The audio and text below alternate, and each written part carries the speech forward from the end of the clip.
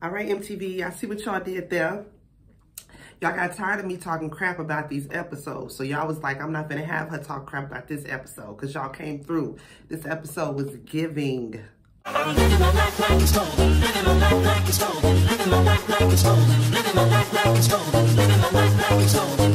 going on, y'all? It's your favorite Auntie Momo. We are back again for another episode review of Catfish, y'all. This is a long ass, once again, season 8.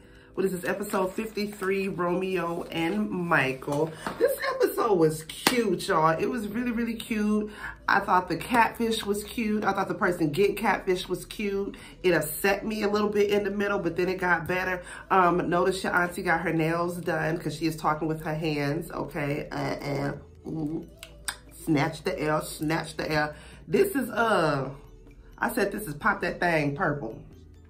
Yeah, little Pop That Thing Purple, whatnot. So bitch gonna be talking with her hands. You don't like it, click off. Now I'm just playing, don't click off. Make sure you subscribe to my channel, hit the notification bell, all of that, so you don't miss none of these good episodes. And miss me talking with my nails, my new set every 2 weeks.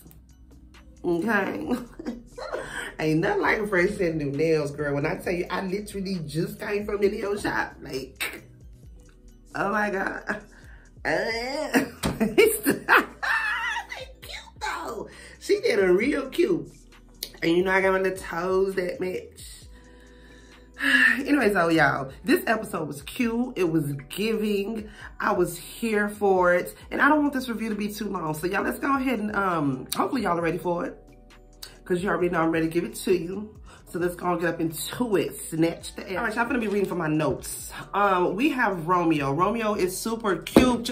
Romeo is nephew, okay? He came on with the long, thick, luxurious, natural, okay, beautiful smile. He just had real good energy. I thought Romeo was super, super cute, super darling. 23, he's from Philly, currently living in ATL. Child, let me let y'all know how he's living in ATL. I'm gonna let y'all know in a minute.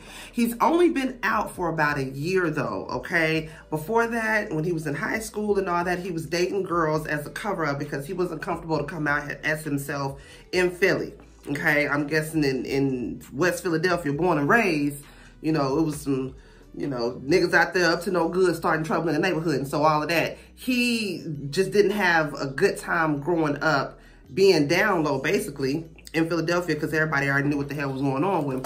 So for about a year ago, he got a DM from Michael. Michael is this guy basically that helped him come out of his shell, helped him to be who he is, live in his truth, not be afraid of who he is. He really helped Romeo just come out and be free. And so of course he is in love with him. That's all he see, that's all he know. So much so in love with him that 7 months ago, Michael actually convinced Romeo to move to Atlanta where he is, right? Hold on, y'all, they ain't even cold part though, sis. Romeo. Okay, shout out to Mildred from 2 Catfish episodes ago because she hit me up. Shout out to you, girl. So I know some of y'all catfish will be watching these right here. Romeo, if you happen to see this, nephew, after 30 days of me being in the same city with this person and we ain't talked on the phone or FaceTime, it's kiss your ass.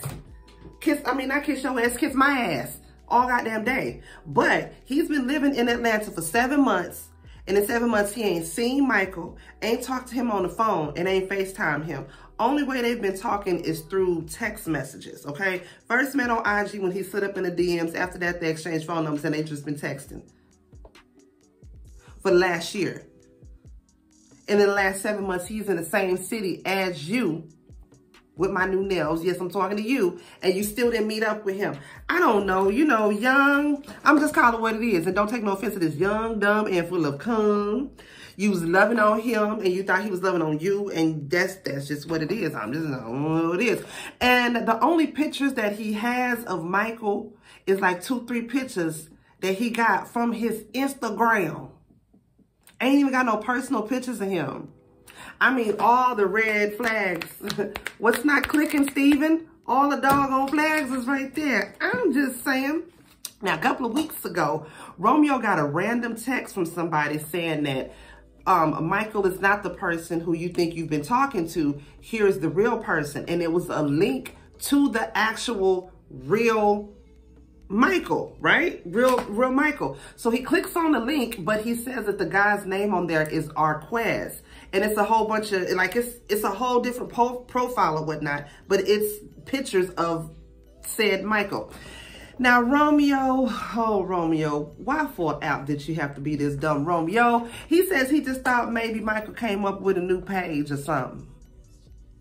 Now, mind you, I'm putting a picture up of Romeo again. Romeo is not no bad looking little dude. Why you fell for this obvious catfish? I don't know. But it was cute. It was a good episode, though.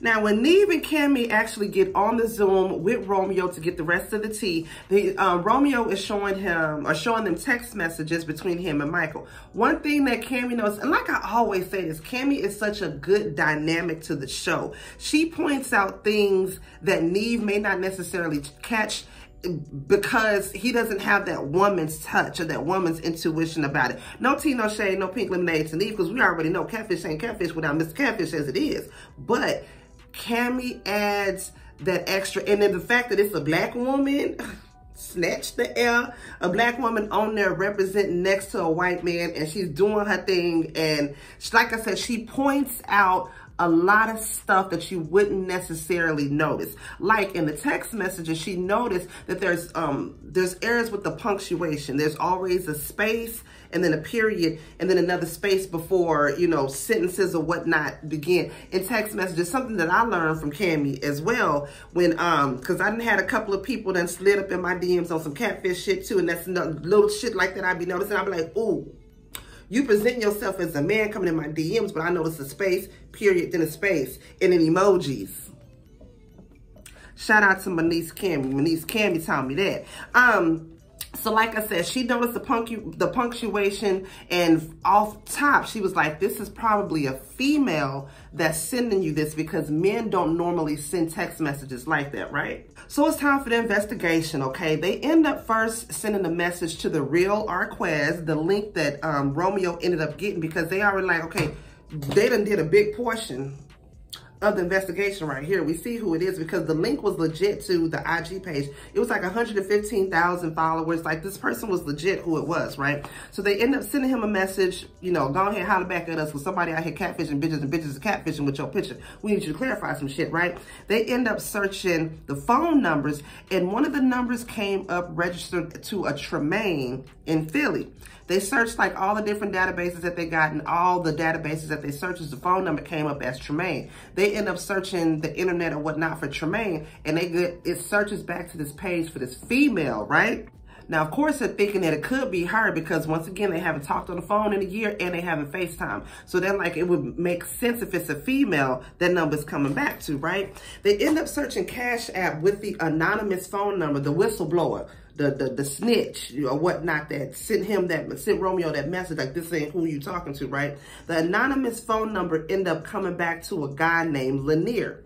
They end up doing a Google search for Lanier, and they don't really find nothing, like an old Pinterest page. It's just basically a dead end from there, right? So they end up doing a Twitter search for Arquez just to see what pops up. And of course, Adult Entertainer came up. All right.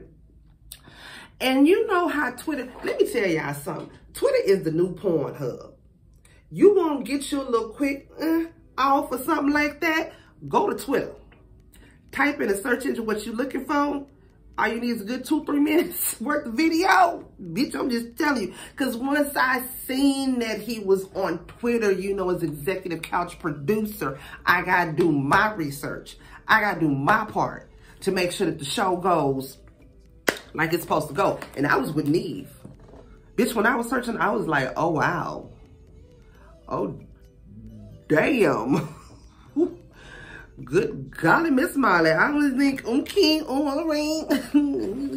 Dig. I mean, it was doing something. Neve's eyes were buck. He was like, wow. I was like, yes. So they end up getting back to Romeo with the tea. And of course, he's upset. He mad as hell. They end up showing him the Twitter as well. It's like, look here. Okay. This dude right here wouldn't have no problem reaching out to you and showing you who he really is. I mean, he got his third baby leg all up on here on Twitter, on the tweet. So he ain't scared to be who, you know, so we can pretty much assure you this ain't who you talking to. You know what I'm saying? Now, they also end up showing him the Cash App that leads back to Lanier. Now, he says he actually knows Lanier. They went to middle school together. Lanier actually tried to holler at him a few times, but he curved his ass. But Lanier and him were friends, mutual friends on social media. Lanier would like all his photos, would comment on all his posts and all that. But Romeo was just kind of like, ooh, he wasn't really feeling them like that, right? So just then, Arquez ends up hitting them back. And when he texts them back, he texts Cammy back, because Cammy was the one that texted him. He texted Cammy back and he was like, okay, yeah, I hop on a Zoom. Is this about the woman in Philly? Everybody like, bitch, what you know about a bitch up in Philly?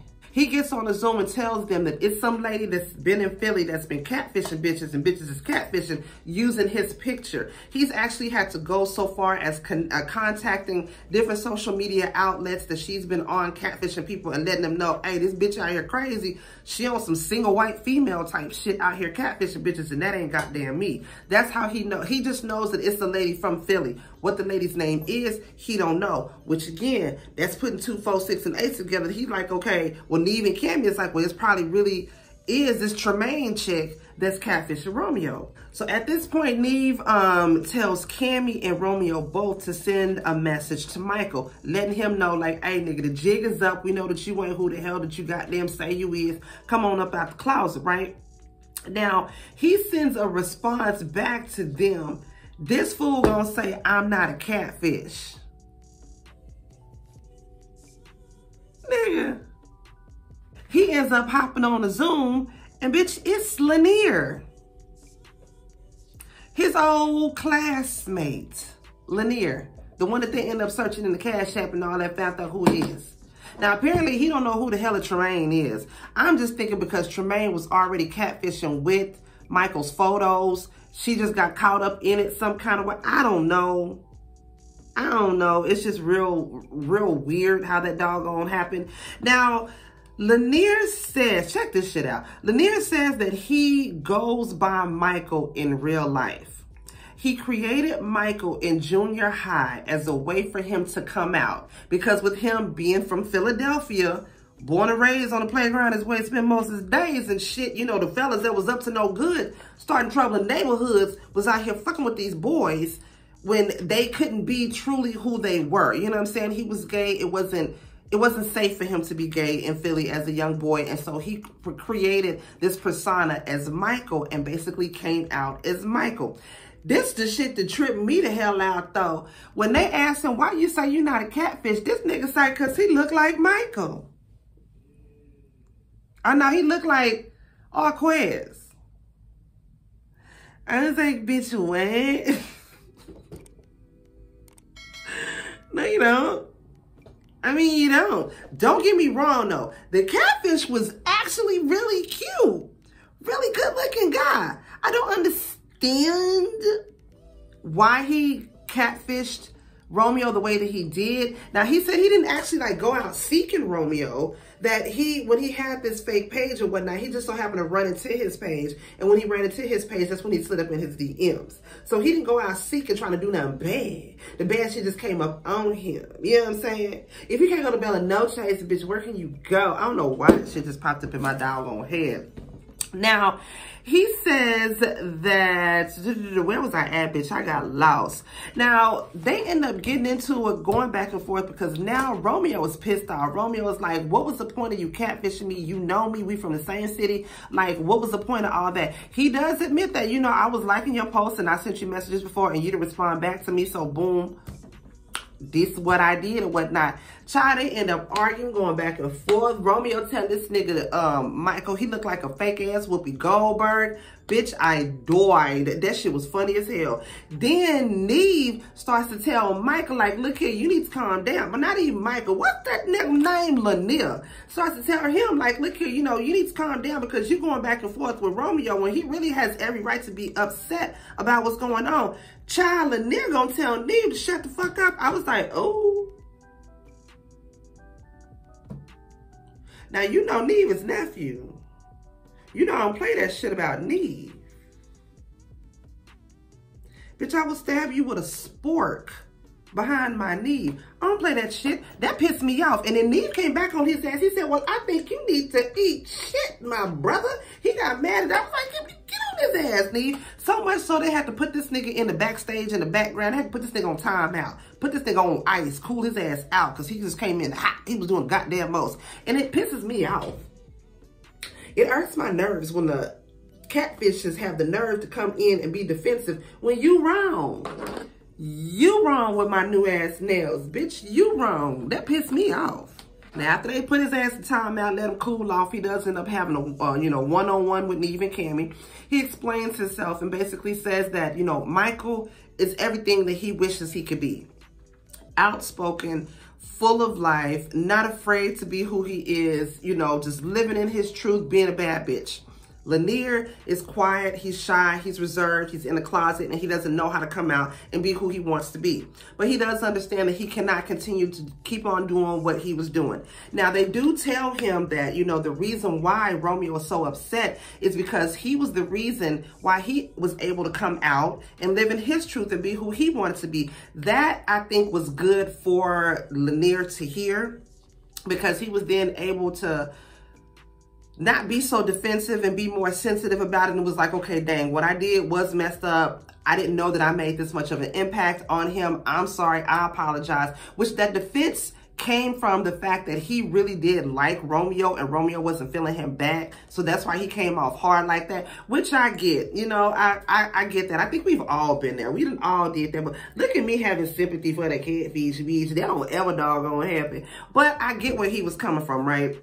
And I like the fact that he realized he was wrong. He was able to come back. He apologized. He actually texted Cammy and apologized. Was like, look here, I'm sorry. I know I came off at you sideways, talking at the side of my neck.